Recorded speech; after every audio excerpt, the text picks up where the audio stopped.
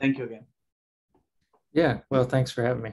Well, just to introduce myself a little bit. So Jeff Rathmell at Vanderbilt. I've been here for 7 years with the Center for Immunobiology and work with the Cancer Center and one of the leaders of the host tumor interactions program, which is basically the tumor immunology program for the Cancer Center. And so this is a kidney cancer group.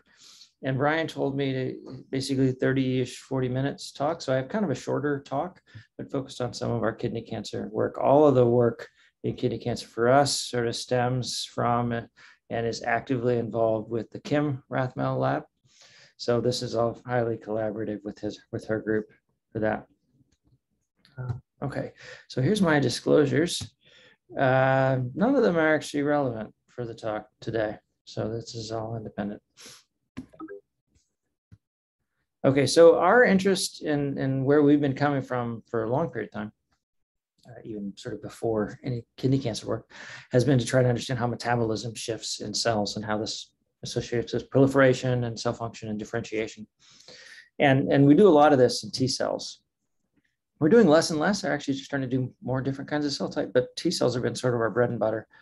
And the basic premise is that resting T cells have a catabolic metabolism that largely supports their survival and surveillance modes. And so they're small, they're round, they don't seem very active just on the face of it. Now, when they're stimulated, of course, all the signaling pathways, and they kind of the same signaling pathways that get turned on in oncogenic transformations. These drive an anabolic metabolism that allows the cells to grow and proliferate pretty rapidly for T cells. So they get big and they start to move around and they seem much more active here. And of course, at the end of a response, they go back to this quiescent phase. So these transitions are really pretty dramatic for T cells, and they mimic some of the transitions that happen in cancer cells. And actually, that was one of the initial reasons we started to focus on this transformation here. But we can look at T cells for a lot of different things. And so this anabolic transition involves obviously growing and building biomass. So cells have to take up nutrients. And one of the ways you can see that is by PET imaging. And of course, you guys in the cancer world are very familiar with this. This is where it's mostly used. But it's in essence, it's a glucose uptake assay with a fluorodeoxyglucose as it's usually used. So that works really well in cancers, but it also works in really any inflammatory disease setting. So this is actually rheumatoid arthritis. Here's arrows pointing to some bone lesions, and you can see those sites are taking up lots of fluorodeoxyglucose. There's lots of glucose uptake in those same sites. And this is someone who's had their COVID-19 vaccination in that same site. There's some activity there too. So you can see all those changes in vivo. And we've done this in a couple different ways. This is the problem with this sort of assay is it's so bulk, you just don't really know what's going on at a cell level. So we've done things like taken tumors, and I'll show you a lot of that, but we've done this in inflammatory models too, where we've induced an inflammatory model, in this case, an asthma model, and then we've given FDG, and then you can do a PET image with this, but you can also take the lungs out, and whereas the lungs would light up on PET, you can now fractionate them into different cell fractions and try to see which are the cells that actually take up the radioactivity. And this is an inflammatory model, so you'd expect inflammatory cells should be taking up the glucose, and that's exactly what happens. These are lung or spleens, and alternaria is how we induce this asthma.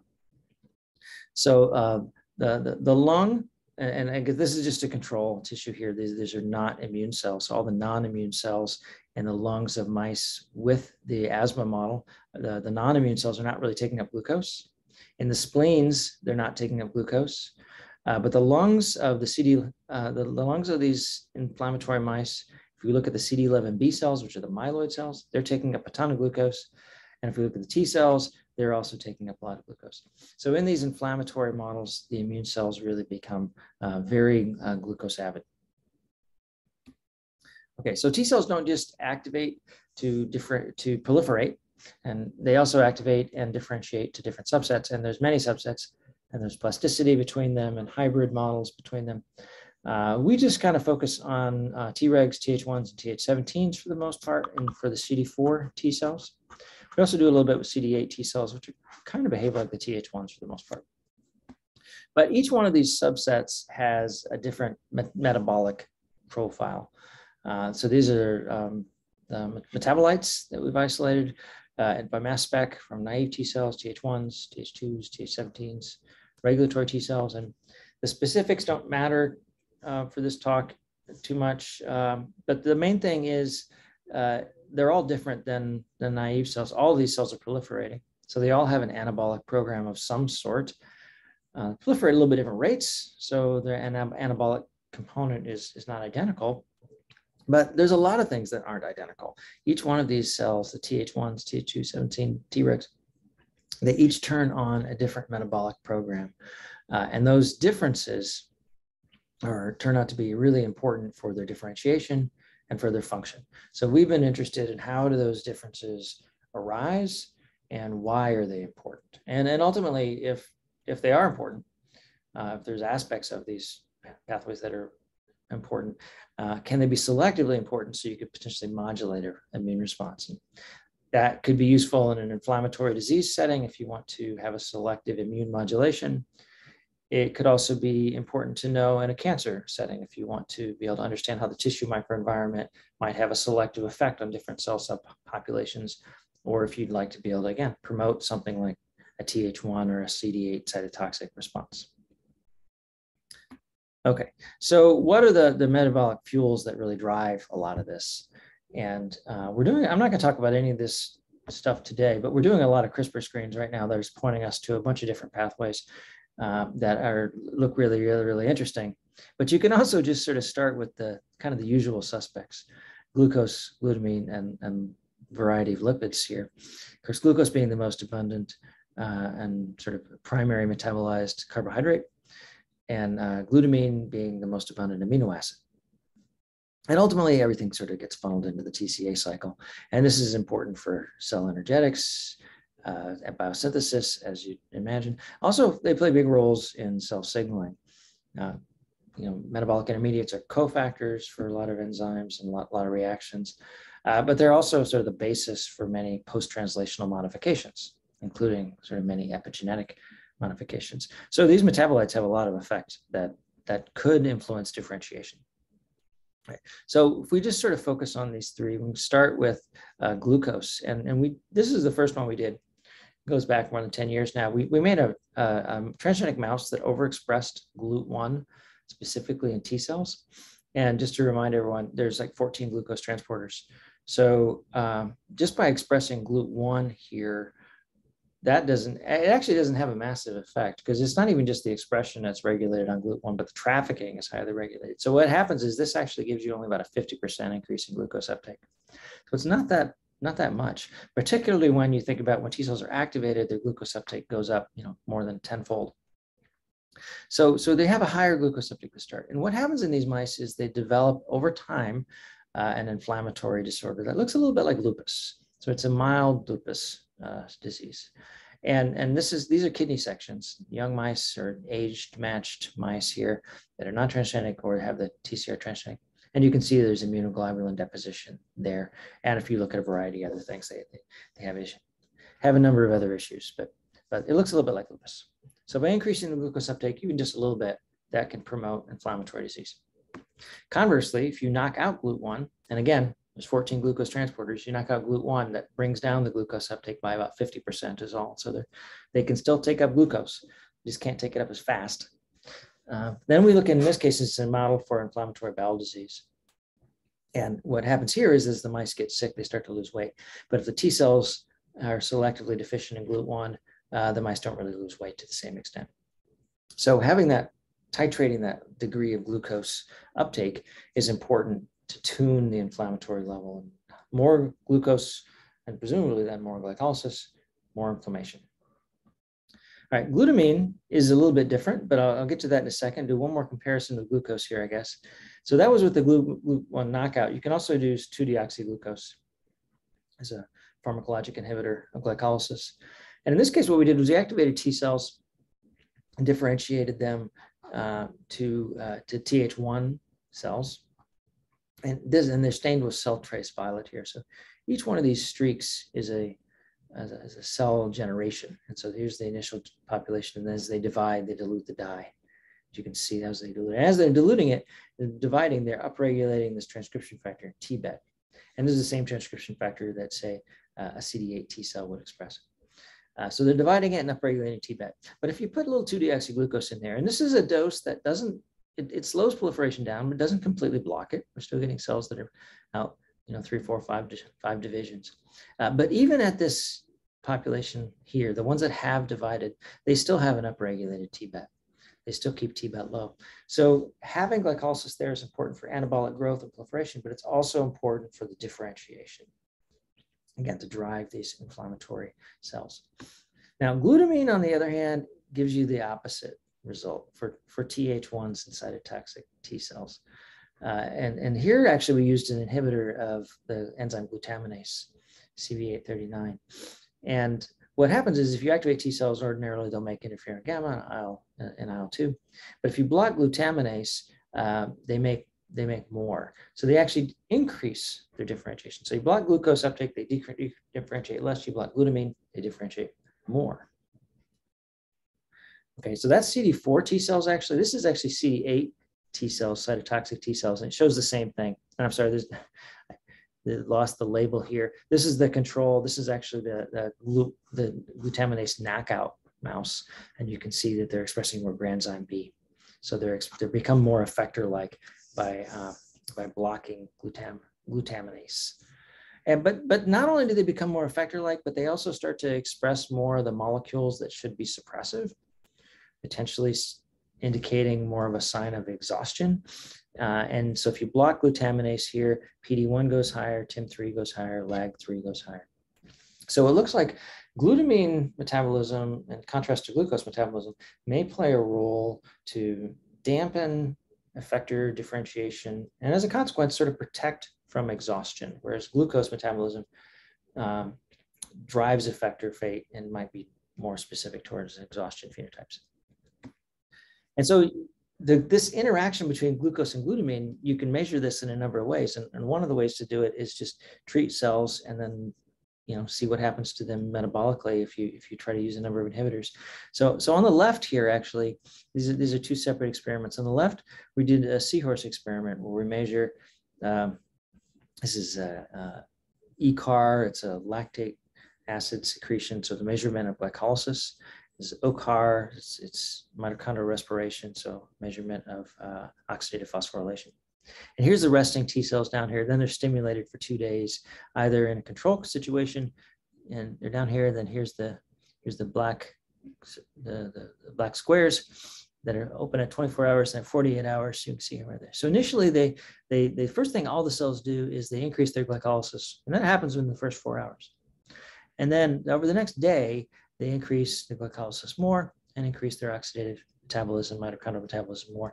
And then after that, they kind of stabilize mitochondrially and just keep pushing glycolysis farther. Now, if you block glutaminase, what happens is nothing happens really different at that 4 hours, but then they don't increase their mitochondrial function as much, but instead they actually become more glycolytic. So the glycolysis is actually higher, and we've measured this a few different ways. Now you can compare that to other ways you block glutamine metabolism. Here's a pan-glutamine inhibitor, and it kind of shuts cells down a lot more. Or if there's no glutamine, it kind of shuts cells down more.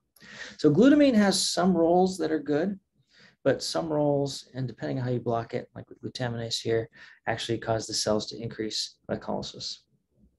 And they become more reliant on that too. So here's an experiment then where you take cells with vehicle or CB839, the glutaminase inhibitor. Actually, it's not a huge difference here, but we get an increase in IL-2 and interferon gamma secretion. Low-dose 2-deoxyglucose, in this case, didn't block that, but you put the two together and all of a sudden you kind of wipe it out.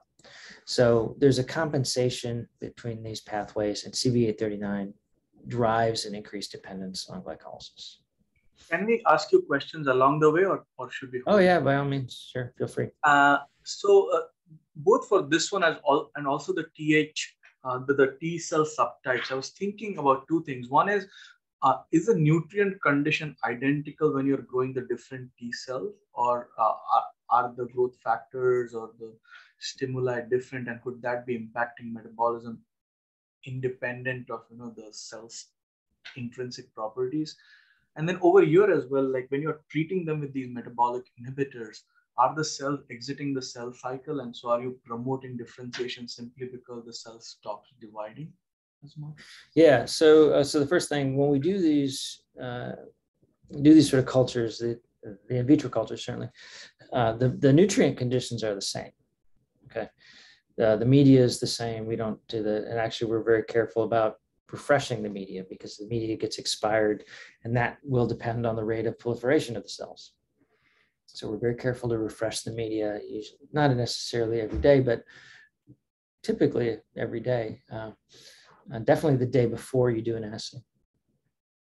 Now, to get them to differentiate these different fates, though, we do have to give different cytokines, right? So the different cytokines induce different signals. Those signals start to drive the differentiation. So they are, so it's not pure metabolism, but the cytokines then set up the stage for these different pathways. And what we find is that as the metabolism starts to change in response to a cytokine, it changes pretty quickly, actually.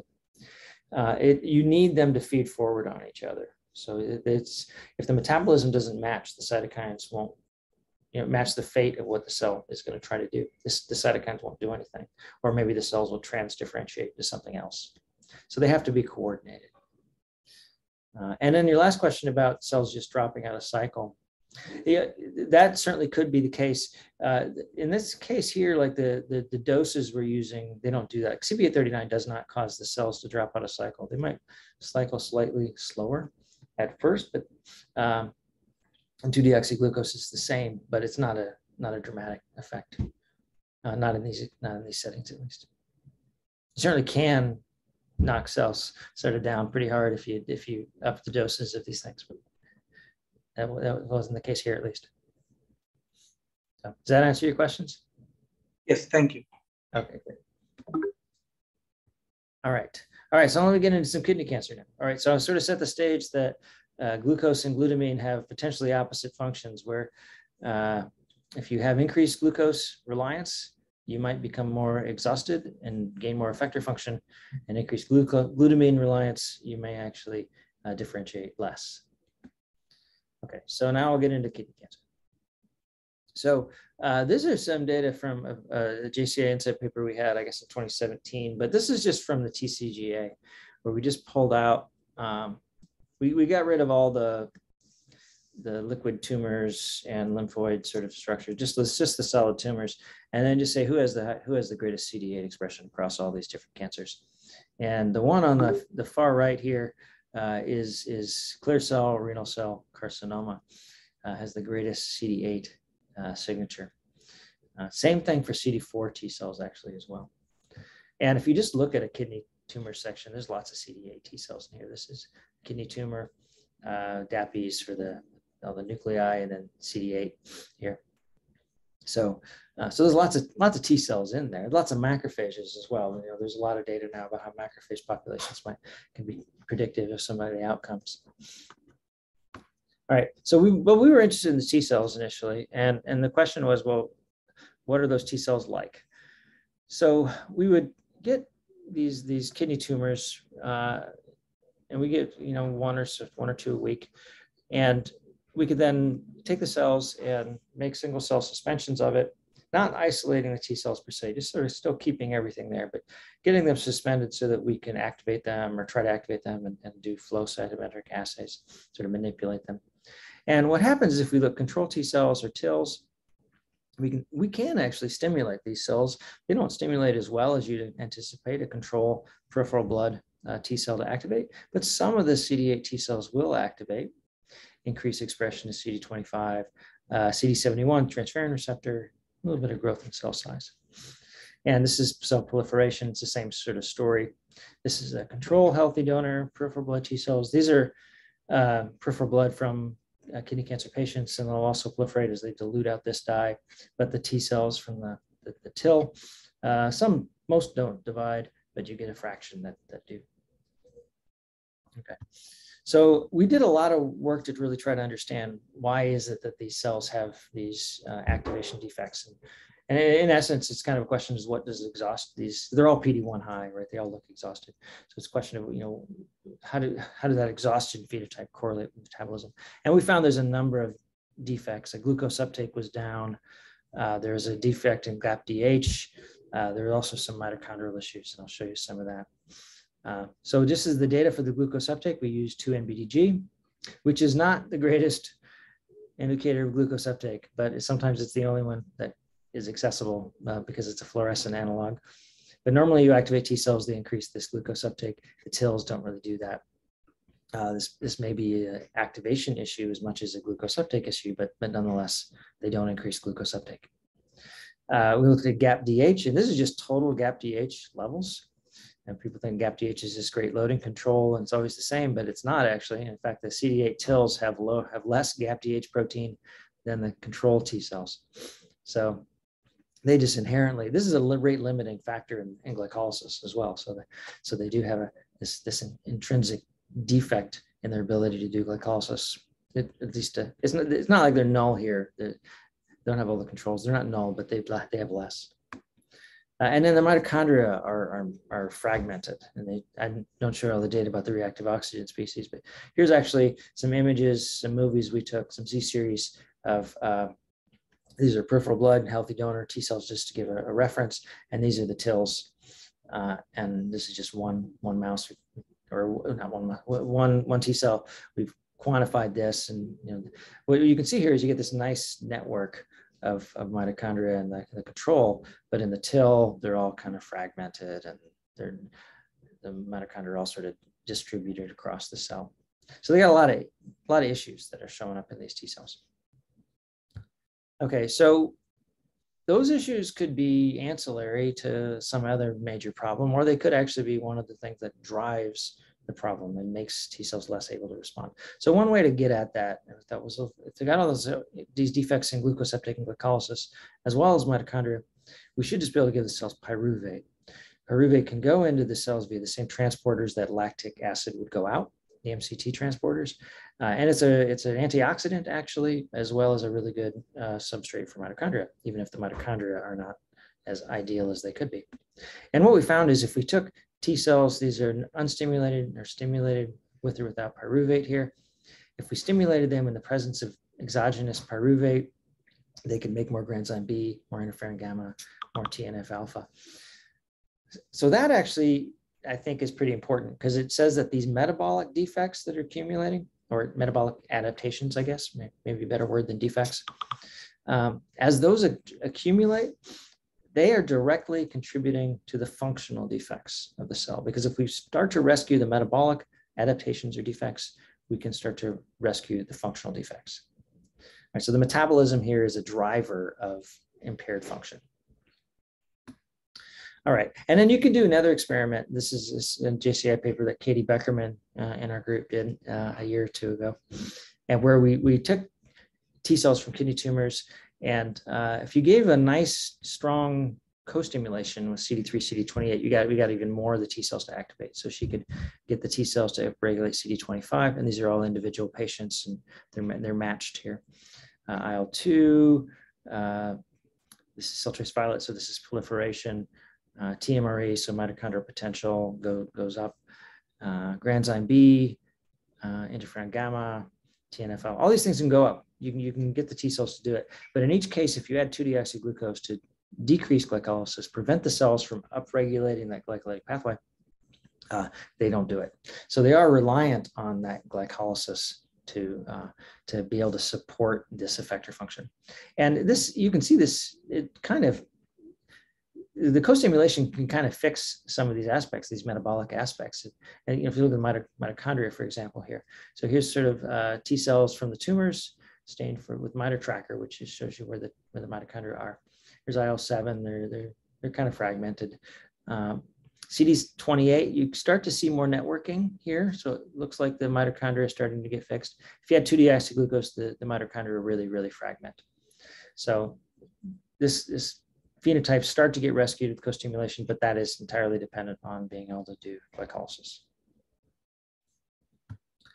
Okay, so then if we're in a situation where T cells are in this kidney tumor environment And all these metabolic pathways are really important for whether they can respond and what drives their functional impairments. And the glucose-glutamine sort of balance is important. How do you actually get at that? So the way we think about metabolism, if we sort of step back, is that all these metabolic pathways and everything that's in the metabolic chart here, it's kind of the biochemistry of how cells interpret their microenvironment. From the tissue settings, and there's lots of interactions in the tissues, to the nutrients that are there, amino acids, glucose, lipids, lactate, for example. So all these things, of course, that are cofactors, they're signaling mechanisms, epigenetic modifiers. So how do you go about understanding how cells interpret this? And I guess we are doing a bunch of CRISPR screens on this, but I'm not going to talk about that. What we did instead was there's the CRISPR screening headline. I'm going to talk just about glucose and glutamine metabolism in vivo. And the thought here was that, okay, if T cells need glucose to drive effector function, or the high rates of glucose at least to drive strong effector function, and glutamine, on the other hand, has this ability to counterbalance that and actually sort of decrease the differentiation of the cells, maybe dampening exhaustion. So it's kind of a balance. How does that actually work in a tissue setting like a tumor setting? And the challenge here really is, of course, the tissue is different than everything in vitro that I've shown you, and even in some of the more healthy, normal tissues. And part of the reason it's different is because cancer cells are trying to do the same thing. They're taking up glucose. They also take up glutamine. Ultimately, this feeds into biosynthesis, all these anabolic pathways. So, of course, cancer cells are doing this, and most of the data in the cancer metabolism literature is sort of bulk tumors where they can measure glucose and glutamine, but it's a bulk setting, and it kind of has to be that way for a lot of these assays because they're biochemical and you just need a good amount of material. But whenever you do these bulk settings, it's just a mixture of cells. There's the cancer cells, but there's also T cells, and there's myeloid cells, and there's endothelial cells. So it's not really been dissected as to what the individual cells are doing metabolically with the tumors. In particular, our questions are about the T cells and the myeloid cells. And this idea that, well, if within the tumor setting, if the cancer cells are really using up all the glucose and affecting the glutamine, how does that affect the other cells? And is there actually competition for maybe a limiting nutrient? And glucose would be one of the potentially limiting nutrients. So there's actually data both for and against this idea that molecules like glucose can be limiting. So some of the data for the limitation, this is so nutrient heterogeneity across tumors. These are mouse xenograft tumors where the sections of the tumors were taken out and then enzymatically, with a set of standards, measured the levels of glucose across the tumor, and the same with lactate.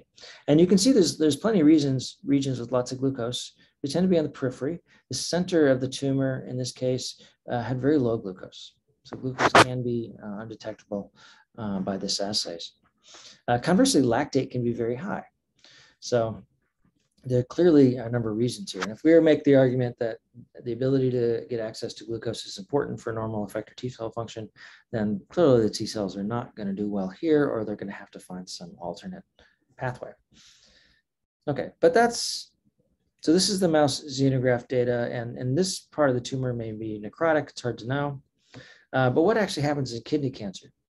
So these are, and this is interstitial fluid that we've collected from, we have 21 normal samples here and 14 kidney cancer clear cell samples that we collected. And we did this with Matt Vanderheyden at MIT, and we used his protocol where, in essence, you spin down a chunk of tumor and you collect the fluid off the top. So this could include some degree of cell death. It's not necessary, you're not guaranteed it's all in interstitial extracellular fluid, but for the most part, it seems to reflect that pretty well in Matt's hands. But what we found is that glucose and lactate, they do change. So glucose actually does go down a bit, lactate can go up a bit, but they're not really significantly changed. And we got glutamine was actually increased, which is, so glutamine is actually more available, if anything, in the tumor. Definitely none of them are depleted and limiting. Okay, so if that's the case, then we want to go back and use the PET imaging sort of model to try to understand what are the nutrients the cells are actually get. So this is a mouse with a tumor, and that's imaged on a micro-PET imager with fluorodeoxyglucose. So there's the tumor, but now we can take it out and fractionate it into different subsets, just the same way I showed you with the asthma earlier. And when we do this, I'm going to show you a few controls first, I guess. So this is MC38 tumor. We've done a bunch of models. I'll show you more. And this is when we make single cell suspensions, we get a nice suspension here. We, for ease, have generally done CD45 negative as our cancer cell fraction. And I know that people would say, well, that could include a lot of other things. But this is actually, in these models, it really is just the cancer cells. And we've also done controls where we have had labeled cancer cells that we've specifically pulled out, gotten the same results. So trust me, these are the cancer cells. And then we also get the CD45 fractions. Now, the CD45 cells, this could in principle include cells that are in the blood as opposed to actually infiltrating the tumor. But we think that's a minor component, because if we inject the mice intravenously with a CD45 antibody that's fluorescent labeled, say 5 minutes before we euthanize the mice, everything in the blood gets labeled as you'd expect. In the spleen, we get a partial labeling that might reflect a red pulp, white pulp distribution. And in the tumor, there's a few cells up here. These are probably the blood transiting cells, but the vast majority are tissue resident. Okay, so we're getting a pretty good mixture of tissue resident cells. And then we can also titrate the sensitivity of this when we do the FTG approach. And we can measure glucose uptake with this. It's very linear and very down to low cell numbers. Okay, so what actually happens then? So the title is the take home. It's the hematopoietic cells, not more so than the cancer cells. So this is FTG PET, Renka here. The spleen is a PET negative tissue, so we use it as our negative control. There's not PET avid, whereas the whole tumor lights up by PET, and we can get that if we look at the counts per million and per cell, per million cells. The CD45 negative fraction of the tumor cells are pretty similar to the whole tumor, but the CD45 positive fraction is much higher. So the hematopoietic cells are actually more effective at taking up glucose than the cancer cells. And this is in Renka, which is a biopsy kidney cancer, MC38, which is a black 6 colorectal cancer. And then we've done a variety of other models, another colorectal, breast, this is Renka sub-Q. This is Renka where we've injected it into the kidney. It's the same result there, a genetically engineered model and an inflammation-induced model. And they all give to varying little fine differences, but the overall results are the same in about every model. Okay, now each of the models has different degrees and kinds of cell infiltrations. So this is the spleen as a control, but then the MC38, Renka, and this genetically engineered breast cancer model, they have a lot of cells that are falling into this CD45 fraction here. There's T cells and lots of myeloid cells.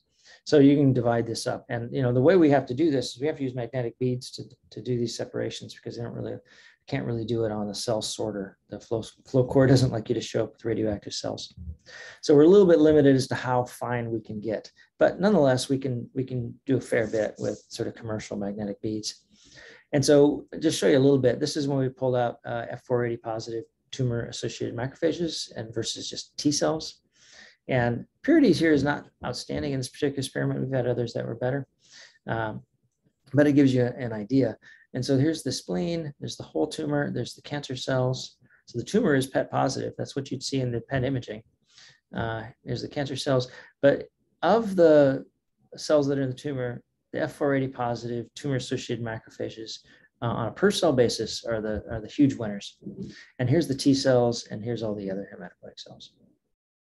So it is really the macrophages that are taking up the glucose, and T cells. And again, the T cells are small relative to the cancer cells. So this is a per cell basis, a per volume basis. I think T cells are doing a little bit better here and still.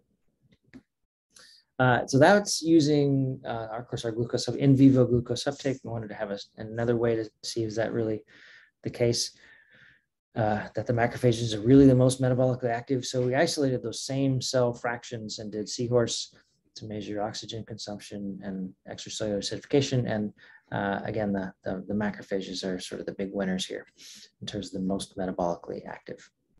So it's not the cancer cells that are the most metabolically active in a tumor, it's actually the macrophages. But then the question is, well, what are the cancer cells actually doing? And so we did gene expression analysis. Here's just a PCA plot. You can sort of see that the CD45 negative cells, the cancer cells, are way off in the corner here. And just looking at the gene set enrichment for those cells, it's a metabolism of amino acids, fatty acid biosynthesis, fatty acid metabolism.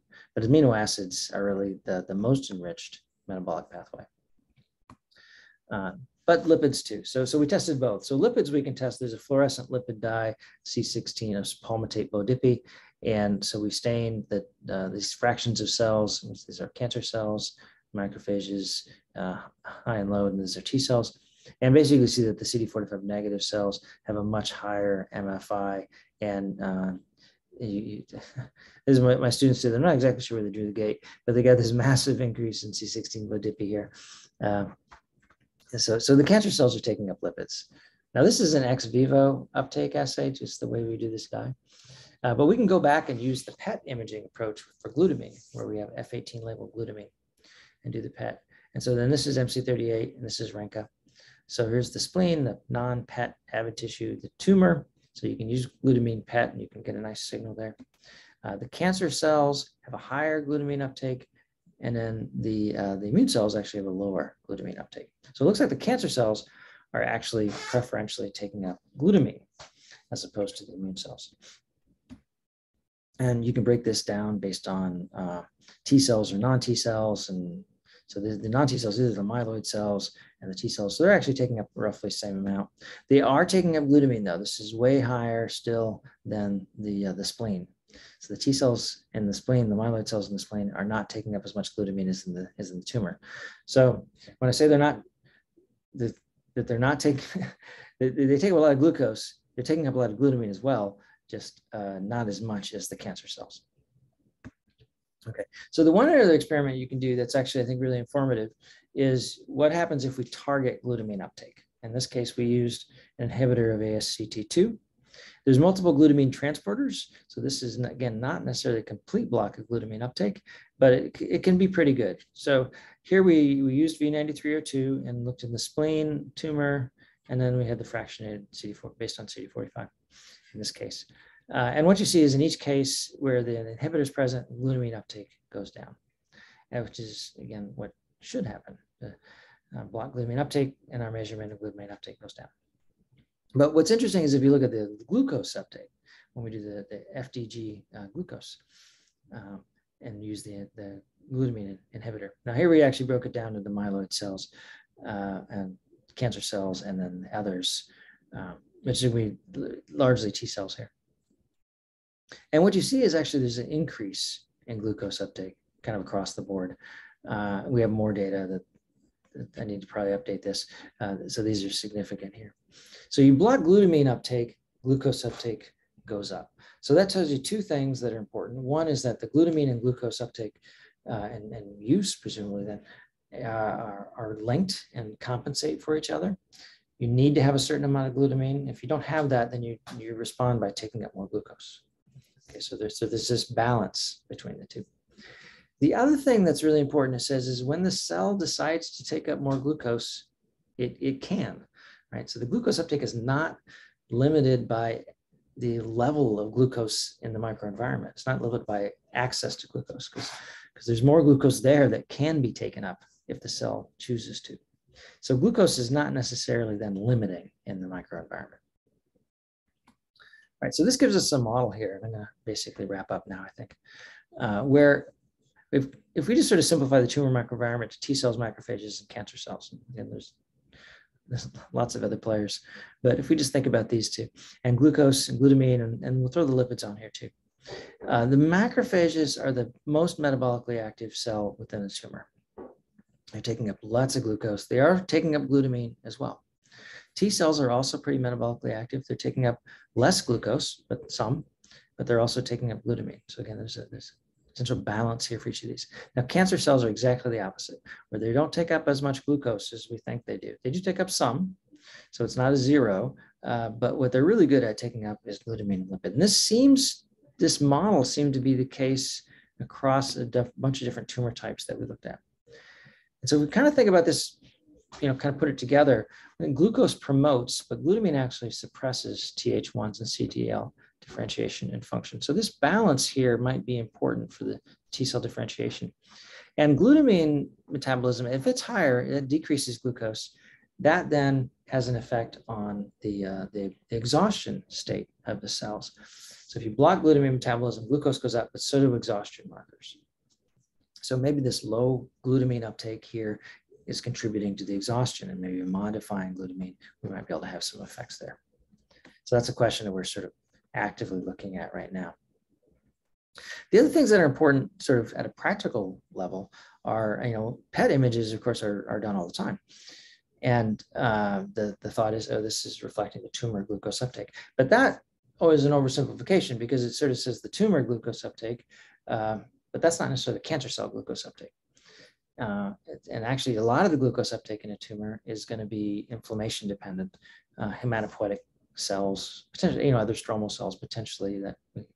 But it's not so much the cancer cell. Cancer cells are really good at taking up things like glutamine and taking up lipids. So the glucose competition, we think, in tumors, we think is pretty modest. And we think this PET imaging actually reflects a large inflammatory component, or at least certainly non-tumor.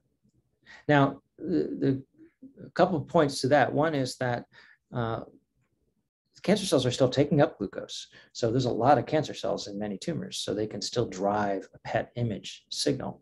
But you also have many PET images that are very positive that come from tumors that don't have a lot of cancer cells relative to the stromal components. And so those are clearly driven by the inflammatory environment. And then you've got kidney cancer, which in principle should be the most PET avid based on the loss of VHL. And it tends to not be particularly PET avid. So that might reflect some changes in some of the metabolism of some of these other cells and the infiltration, and then maybe the roles of the macrophages. And that's a question that we're looking at as well. And we actually are in the process of doing a small little clinical study where we'll do serial imaging of kidney cancer patients with glutamine PET, and then glucose PET, and then prior to surgery, and then take the tumor out and try to see if there's any correlates with the cell populations that are within the tumor, as well as potential regional variation. And with that, I will end. So I said at the very beginning, a lot of this is the R squared lab, because the Kim Rathmell lab and my lab interact a great deal. We each have our sort of the Venn diagram, right? So I have some bits that are independent, so does she, but the kidney cancer work for us is largely shared.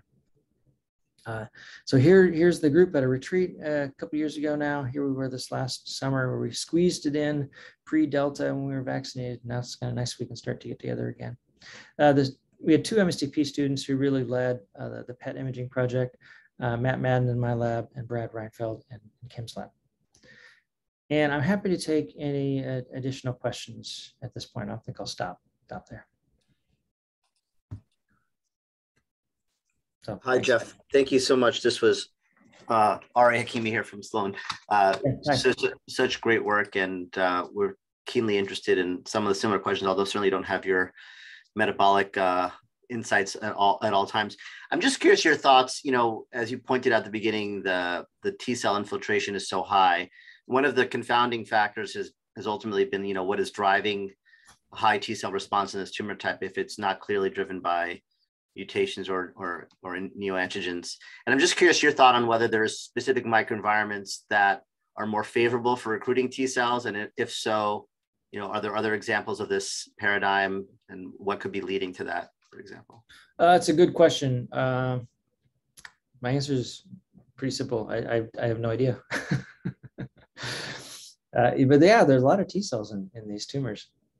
I mean, you would think that they would be like ridiculously responsive to immune therapy. I mean, they respond, but it's not like anything particularly special, I suppose.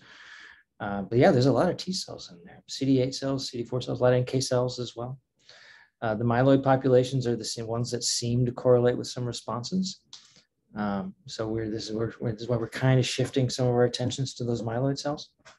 But I don't know what's driving the T cell recruitment to the kidney tumors and why they have so many. And if there's something special about either the myeloid cell populations or if there's something different about the T cells that might be sort of special in the kidney. And because the kidney has enough things going on with it in terms of the microenvironment that could be relatively unique anyway. Yeah, I don't know. It's a good question.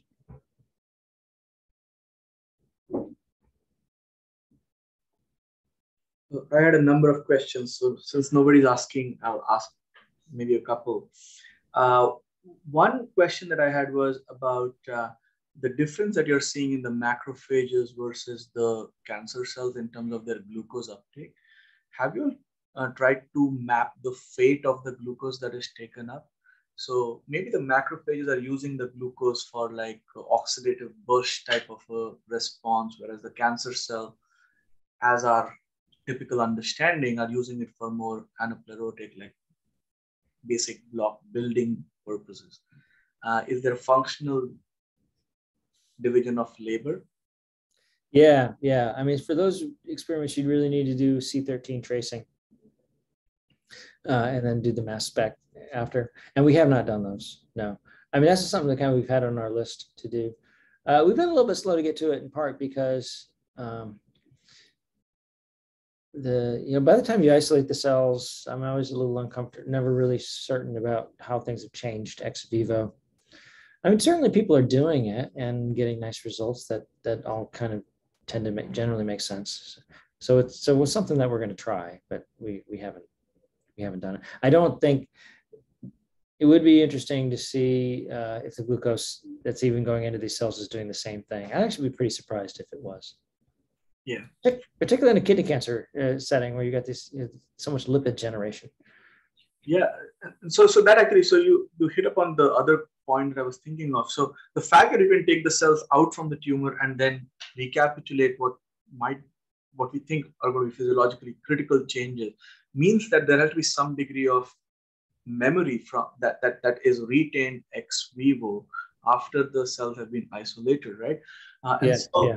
The question then is, if you were to do the same experiment taking the TILs from a non-RCC, would you see the same metabolic adaptation, or would the kidney TIF have provided a completely different program for the cells to have adapted? Yeah, there's a number of other groups who have been looking at these kind of things. Just try to say, what is the metabolic state of TILs and different kind of cancers? And there's some differences, but for the most part, the trends are pretty similar. Some poor at glucose uptake glycolysis, fragmented mitochondria. We see high reactive oxygen species. We also see high potential, so that could be indicative of disrupted mitochondria. Other groups have actually seen low potential, but at the same time, mitochondrial defects do seem to underlie a lot of this, and that's been seen in a variety of settings. So there could be some parts that are too kidney specific, but the general findings are pretty universal, it seems. Ed has a question. So, Jeff, yeah, I have a question. Hi. I was wondering how to interpret your sort of cell-specific observations with, for example, like Ralph's isotope tracing data of bulk clear cell tumors, where, for example, he sees that the tumors very strongly prefer to ferment glucose to lactate. So in my head, when I'm squaring it with your data, because so much of the signal has to be coming, so much of the uptake at least, has to be coming from non-malignant cell populations, it sort of suggests that all of the cell populations in the tumor are fermentative, right?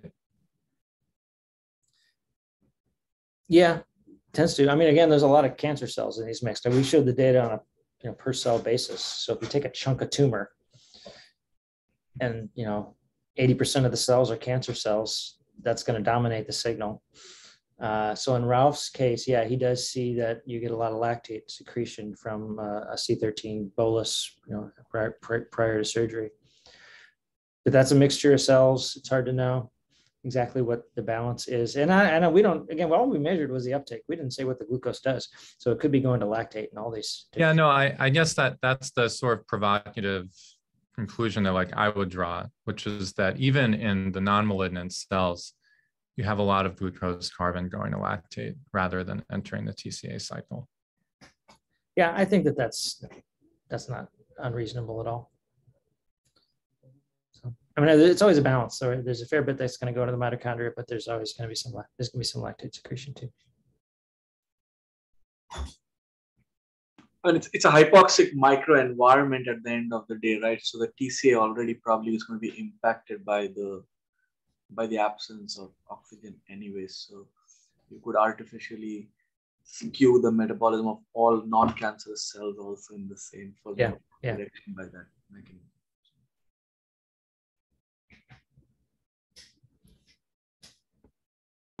Any other questions?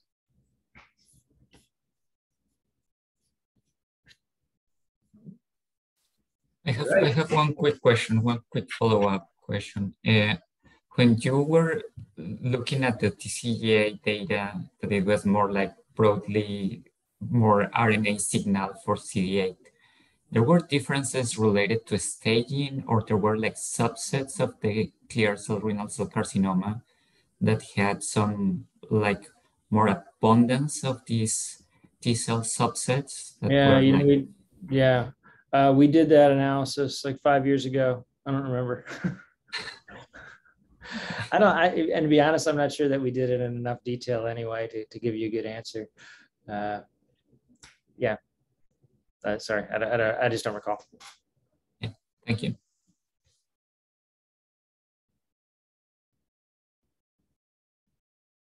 All right, I think, thank you again, Jeff. Maybe everybody can just thank Jeff for a really stimulating talk. Probably a lot of follow-up ideas might emerge out of this, and we'll talk to you about and hope to hear updates from your lab.